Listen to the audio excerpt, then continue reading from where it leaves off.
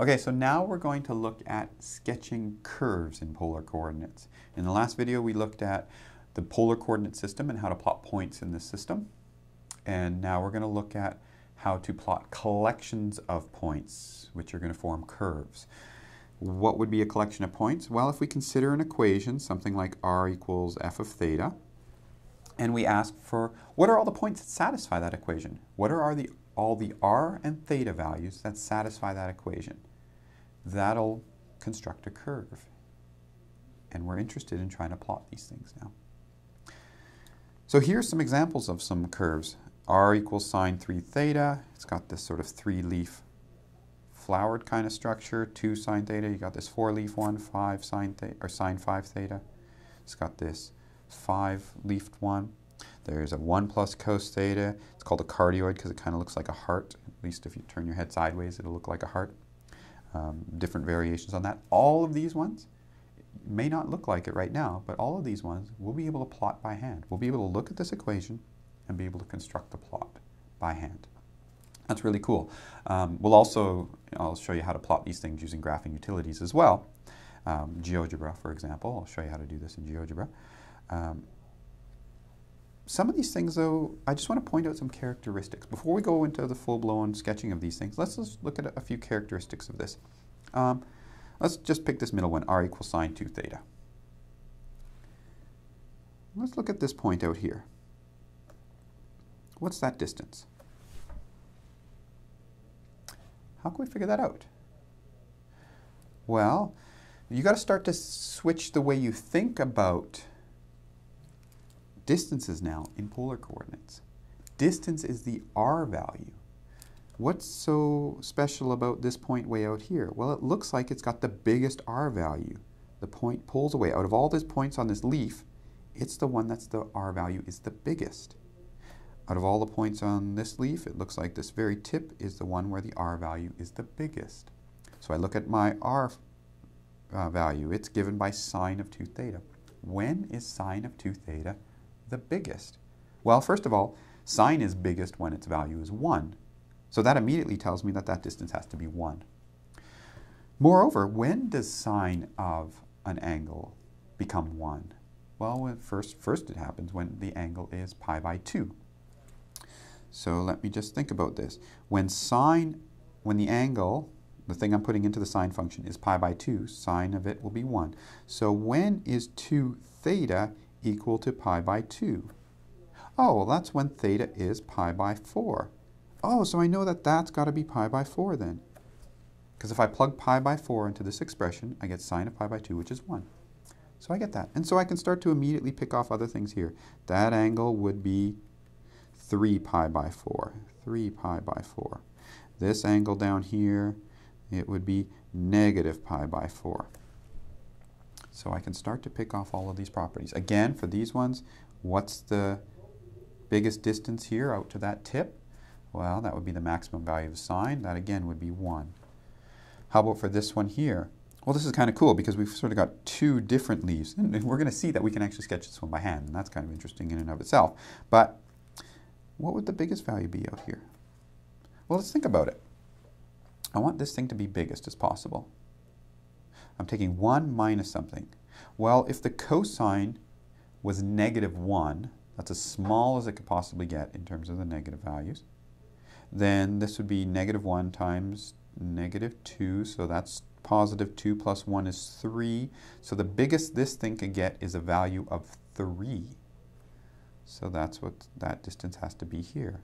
That has to be a value of 3. What about this short little distance here? How does that happen? Well, I would take 1 minus, well, if cosine was negative 1, then, or sorry, if cosine was 1, then you'd have something like 1 minus 2, which is negative 1. Maybe that point there is coming from something out here, but the r value is negative, so it slingshots me to the other side. Maybe that's what it is. So that's an r value of 1. So we can pick some of these features off just by looking at the corresponding equation, but thinking of now r is distance and theta is this rotational angle. Okay? So I just wanted to give you a bit of a starter on how you should get your sort of mind in place for looking at these things. And now we're going to go ahead and start sketching graphs, working our way up to things like this. So what curve is represented by the polar equation r equals 3? Got our polar coordinate, well, our plane here, and I'm using the Cartesian coordinate grid, or axes, as a frame of reference for my polar coordinate system. What is r equals 3? Well, those are all the points whose r value is 3. All the points whose distance is 3 from the pole. So there's a whole circle of points whose distance is 3 from the pole. That's r equals 3. We're starting to see, with this example, what is interesting about the polar coordinate system. If you think about the Cartesian coordinate system and an equation like y equals 3 or x equals 3, those give you straight lines. Y equals 3 would be a horizontal line. X equals 3 would be a vertical line. Those are essentially the sides of rectangles that we have in that system, hence the name the rectangular coordinate system. In this system, if we take one of the variables and set it constant, like r equals 3, then we get circles. So in some sense, circles are the basic objects in this coordinate system. And that's what this coordinate system is useful for. It's for representing things that are sort of circling or spiraling around the pole. Okay, so for that matter, why don't we just go with the next one? What is the curve given by this equation? Theta equals 3. Theta equals 3. What is the curve given by that? Actually, I'm going to change it from 3 to maybe an angle that we might be more used to working with. Theta equals pi by 4. What is this? Theta equals pi by 4. Well, we want all the points r theta where the theta value is pi by 4. So these are all the points whose r value is positive. That's pi by 4 there. But we could also have points like -1 pi by 4 or -2 pi by 4. So we could have all of those negative r values appearing as well.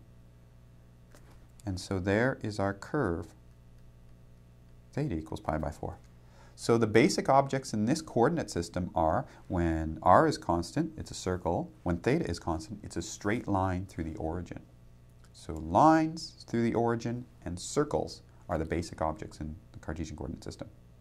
Just for fun, this wasn't asked in this question, but one of the most basic objects you do in the Cartesian coordinate system afterwards, after looking at y equals a constant or x equals constant, is to say, well, what about y equals x?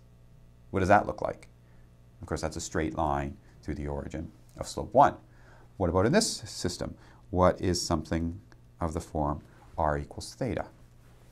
Well, let's think about that. What would r equals theta look like? So I'm going to imagine theta moving. So when I'm on the polar axis, my theta value is 0. So my r value is 0. So I'm right at the pole. And then as theta starts to increase, as my angle starts to increase, my r value starts to get bigger. So it starts to spiral out like this. And then when I hit this point, my theta value is pi by 2, but so is my r value. And then my theta value starts to increase, but so does my r value. Because as theta increases, so does my r value. And as theta increases, my r value keeps increasing, and so on. And so what's happening is this equation, r equals theta, is a spiral. Something spiraling away from the pole as the theta values increase. That's pretty neat. That's pretty neat. Another basic object. So basic objects are circles, lines, spirals, things that are circling around the origin, but we also get these straight lines through the origin as well, based on theta being constant. So let's now look at a few more examples of curve sketching.